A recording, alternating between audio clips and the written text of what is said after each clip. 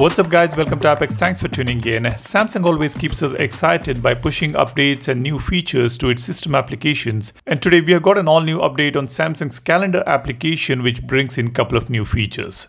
As you can see the changelog here, it says drag and drop events on the month screen. This is applicable for tablet devices. Since I don't have a tablet here, I would not be able to demonstrate this feature for you. However, it's good to see this new feature, drag and drop events on the month screen. If you use a tablet, do let me know how good is this feature. Now the second one is added emoji stickers. Let's go ahead and take a look at this feature now.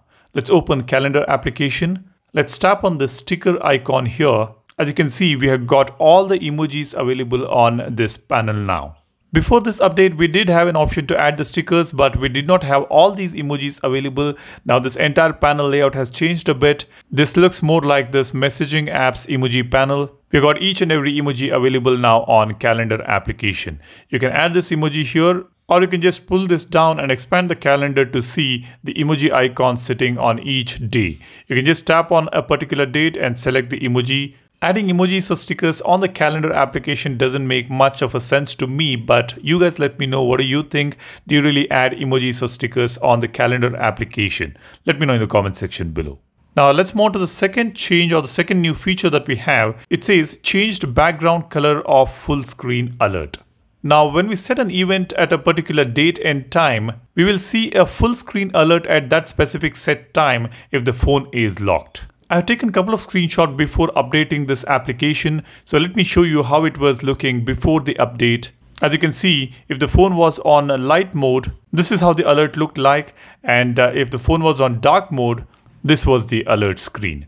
Now after this update, let me show you how it looks. As you can see, the colors have changed.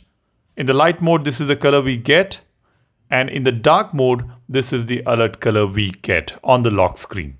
This is the third feature we have got. Again, this is some visual changes we have here. It is not going to make any difference to you when it comes to functionality, but yeah, it looks a little better with different colors now.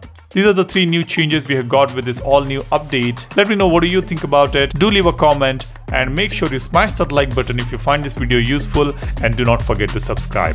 That's all I have here. Thanks a lot for watching. You guys take care and stay safe. I will see you in the next one. Cheers. Bye-bye.